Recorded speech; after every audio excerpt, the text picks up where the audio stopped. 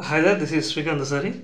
So, in this lesson, we are going to learn about the logical operators in C++. The logical operators work in the same way in any programming language like C, Java, or PHP, any programming language in the world. Uh, these logical operators work the same way as it does in C++. Okay, the sole purpose of logical operators is that when you want to combine or group together various expressions like relational expressions or arithmetic expressions. So in the most cases you use two or more relational expressions. The expressions which were built using the relational operators can be combined together into a one single expression using the logical operators. Okay, so first let me launch the IDE. So we know that we are using Visual Studio 2012 Express for Windows Desktop, which is one of the latest version from Microsoft. Okay, so first let me create a new project here. So file, new project, and I'm naming my project as, let's say, logical operators. Okay,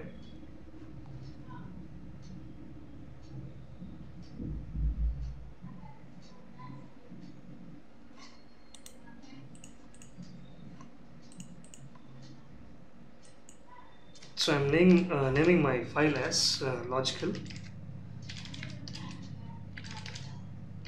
operators.cpp. Okay, so Visual Studio gives us a blank template .cpp file. So first let me add all the basic stuff here.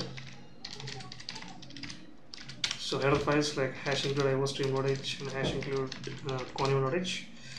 So all the basic stuff. Okay, so let me add the main also. So according to the C++ C99 standard, main is the default return type for main function, and also let me add the getch function to make the output constant here. Okay, so to demonstrate the use of logical operators,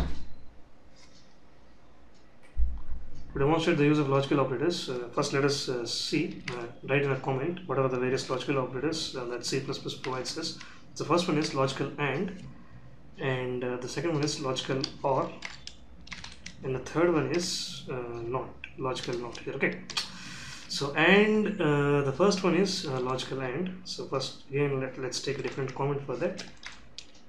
So this is logical and. The expression is evaluated to true if only either of the conditions are true here. Okay, so let's look into the when we study on the example, we'll understand more in a better way there. Okay, so next one is logical or here. So the next one is logical or. Okay, it's logical or operator. This becomes when both evaluated to false, then it becomes false. The rest of all cases, the expression is evaluated as true. Okay, so next one, the last one is logical not here. Okay, so logical not is that it obtains the negation of whatever the expression. If you want to change or invert the result of your expression to, if it's true, you can make it as false using this logical not operator. Okay, it's logical not here. Okay, so next let's take 4 variables here. Let's say ivar1. Let's take 4 different variables to demonstrate the use of this logical operators. ivar2, ivar3, int ivar3, and int ivar4 here. Okay, so for this time let's grab the input from the user. As from the previous examples, we are just assigning the values. Let's say directly cout, enter the values. Let's say something like this. So enter the values. So for ivar1 comma ivar2, directly I'm writing in a single statement here. ivar1, ivar2, ivar3, and ivar4. Okay, so let me close this expression and take the cout statement here. Okay, cin statement. So it's showing it's an error because we haven't used this using namespace std, so which is quite essential. Using namespace std here. Okay, so now let's take the cin statement and add all these variables, ivar1 and ivar2 and ivar3 and ivar4 here. Okay, so I'm just haven't done anything excited here, just taken 4 variables and I'm just grabbing the input and storing 4 different values in all these variables here. Okay, so let's take another bool also to handle the result, okay, of this expression as we have done in the previous examples. So let's run the program until this point here. So it's just in the output window. Let's increase the font size a bit here. Let's go to the font consoles and 36. Okay, so it just asks for 4 different values and you can give all of them and nothing much exciting happens here. Okay, so now using our we can build a logical expression here. So I'm taking the Boolean variable on the left hand side and we can build a logical expression by using our logical operators. We can say something like this. So ivar1 greater than ivar2 using our relational operator greater than symbol, and I'm saying here logical and ivar3 less than ivar4. Okay, so here we have built a logical expression using our logical operator and here. Okay, so if you consider this expression here based on the values given in our so let's have a cout statement. So just to print out whatever the values we have taken here, say /n/t. So all these format specifiers are just for better understanding purpose here. Again, let's say /n/t here. Okay, /n/t. Okay, so we can say something like this, and let's output all the values here. So ivar1, ivar2, ivar3 and ivar4 here. Okay, so whatever the values we have taken, I am just outputting it just to and also I am adding some space between each and every variable value that is being outputted to the screen here. Okay, so now so let's write another cout statement, Boolean. Okay, so now we run this application. First it asks for the values for all the variables like ivar1 2 3 4. Let's give 3 4 and 5 7 here. Okay, so it's just outputting the values. So let's have one more message here. The values of variables, quite a bit confusing the output if you don't give all these messages here. Okay, so for this Boolean also let's take another set of format specifiers like /n/t. Now we run the application until now. Let's give some values. Okay, so here the values stored in ivar1 2 3 and 4 or 1 2 3 and 4.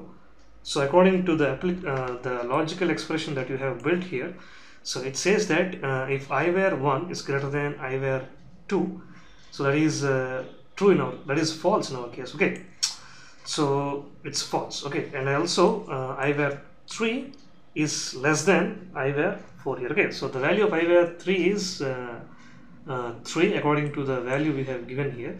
The value of ivar3 is 3 and the value of ivar4 is 4 here. Okay, so since that is true, this even though either of the one is true, that is not enough in the case of logically and operator here. Okay, so if you want to evaluate that result to be true, both the expressions needed to be evaluated as true here. Okay, so if you give another set of for that reason, since this has evaluated as negative result here. Okay, since the value of the left hand expression is false and the value of the right hand expression is true, that does not mean that it should evaluate true value here. Okay, so So for that reason, here you are getting the result of your logical expression as 0 here. Okay, so if you give different set of values, if you run your application once again by hitting F5, and if you give like based on your expression, either 1 greater than either 2, let's give 3, 1, and 4 and 5. So now if you check your expression here, the first set of values, either 1 is greater than either 2, okay, and either 3, which is 4, and it's always less than either 5. So this should evaluate, since both the relational expressions on the left hand and right hand side of your logical AND are true, this should evaluate the result as 1 here. Okay, so for that reason your expression is evaluated as 1, and it's shown here, and it has shown as 1 here. Okay, so in the same way, if you take out the same expression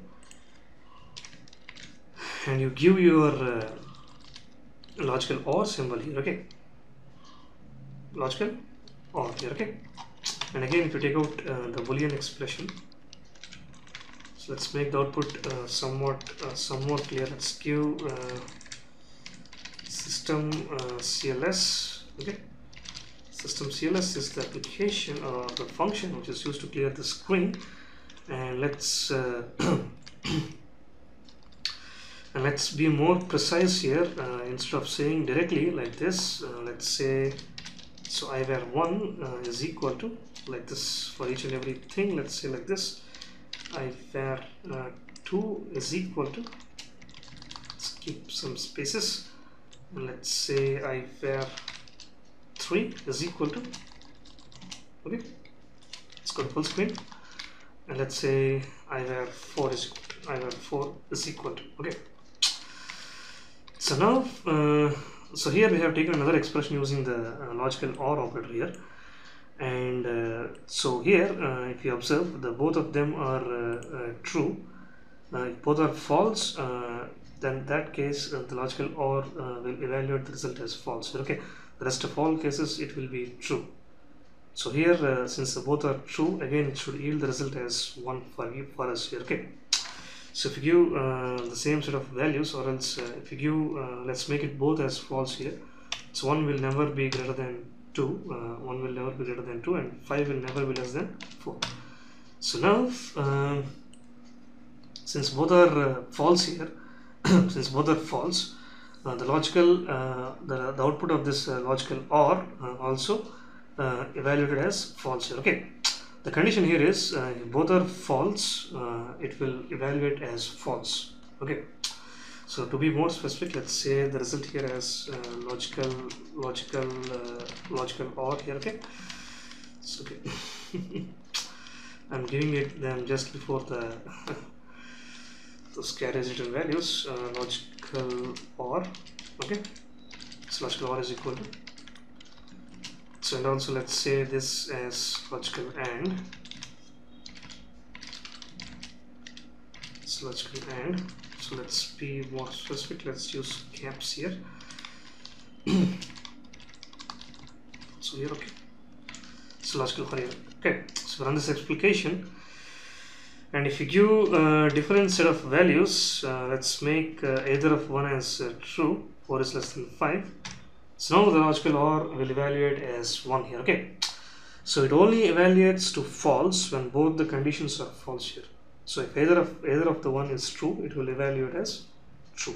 Okay, so the last one is the logical NOT here. Okay, so the logical NOT, as we have studied very briefly, it has the property to change or to negate or to invert whatever the expression you are building. If your expression should evaluate true, and if you add your logical NOT operator at the very beginning of your expression, it could evaluate to false here. Okay, so in the previous example, let's take this same example once again. Let's take it and copy it and paste it here once again. And let's also place this cout statement just to take the result here. So let's say logical NOT. Okay, so now if you add your negation or your logical NOT symbol at the very beginning here, okay, So if you observe in your third example here, okay, let's have some comments also. So let's say logical AND expression for logical AND, say expression using a logical AND operator, and let's say expression using, let's have a comment. It's always a good habit to have comments. Expression using a logical OR operator, and here the last one, expression using logical NOT. Okay, so here in the previous example, our expression has evaluated to true since either of one is true. That's the property of logical OR. So since we have used this logical NOT, all of a sudden our expression will evaluate to false. That means it will yield the result as 0.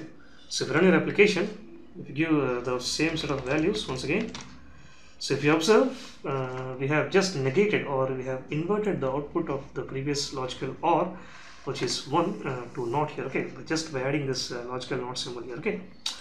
So in this way, the logical operators can be used to manipulate the results of our expressions, okay. So these are very, very useful when we are going to study about the conditional statements in a few lessons, okay. So once we complete with this expressions and operators, we'll just move directly to the conditional statements. So there, these kind of logical operators are very necessary to take to write conditions in our program, whether it's true, do this kind of logic, whether it's false, execute that kind of logic, okay. So they are more useful in that scenario, okay. So this is the basic stuff about logical operators in C++. So see you in the next lesson. Goodbye.